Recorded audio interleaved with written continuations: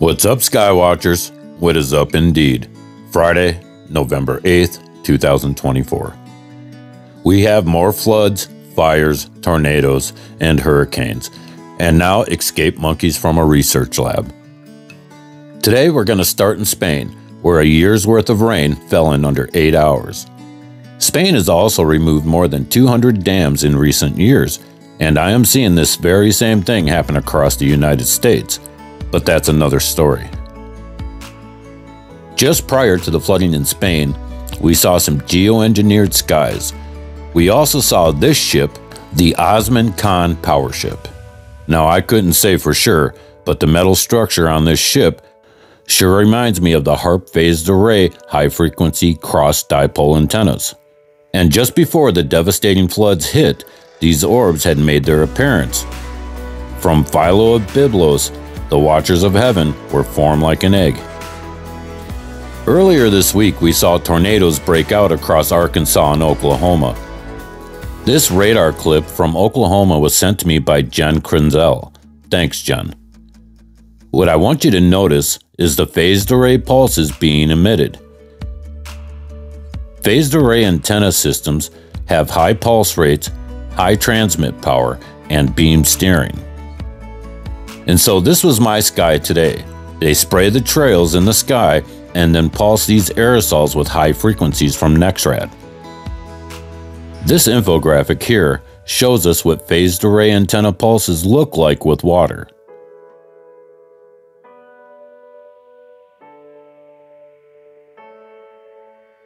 We have fires burning from the East Coast to the West Coast.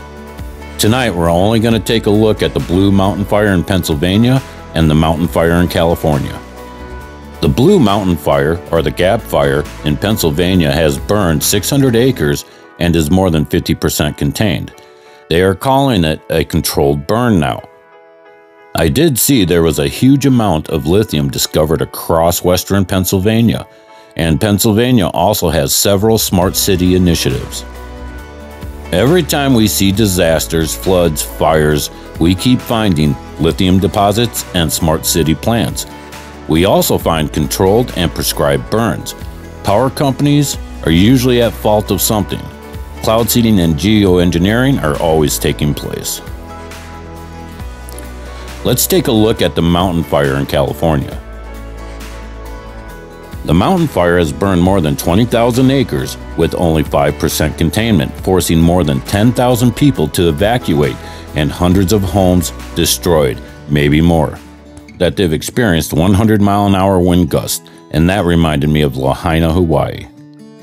But what really got my attention was this next video clip. And of course, knowing that these are homes that people live in, and hopefully everybody got out. They are huge homes. But the pets better move along. It's got to be celebrity homes. Change and make these shots easier for us to do, because for a while there, the winds, this is what actually brought the fire into this neighborhood. We're kind of makes you moving wonder. from the south, from the west to the Look south, at that. and that's what brought the flames. Look how big in. these Now houses the winds are. actually changing up once again, and now we can actually Look at that, see y'all. devastation, which is Kind of weird. You got county It's in Ventura County, California. On this cul-de-sac, 5 on the other side, and all gone. So What do y'all all those think? Neighbors, they probably all know each Wow. other. Now they're coming back to. They say there's more than 20 homes It is like that devastating to see. And again, what can burning we do to the fight it? ground.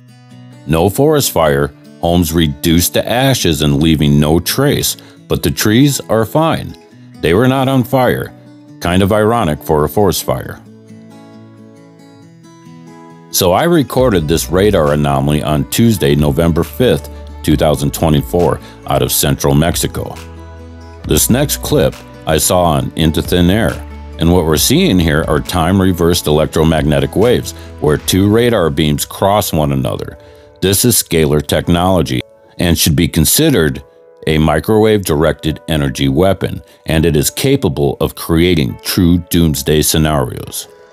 We can also see some type of chaff or aerosol being released over Area 51, and it's being steered over Southern California and flowing back into the jet stream. Whatever this is, it can't be good. This next story screams psychological operation, and it reminds me of the beginning of an apocalyptic movie, like Outbreak. And I think that's their goal. For 40 monkeys that escaped from the Alpha Genesis facility in Yemassee. WJCL 22 News' Kyron Naveau live in the Low Country, keeping his head on a swivel with those primates on the run. And of course, this is a public safety alert. Kai, what is the latest on these missing monkeys? Well, Frank, good morning. So yeah, like you mentioned, 40 monkeys escaped from the Alpha Genesis facility. It happened around 9. We definitely have a lot of monkey business happening around the world. All right, guys, I'd like to thank Karen, Donna Hu, Ruth, and Karen Peterson for buying me a coffee and helping to support the channel. Much love and many thanks. Okay, my friends, stay aware, be prepared, and until next time, keep looking up.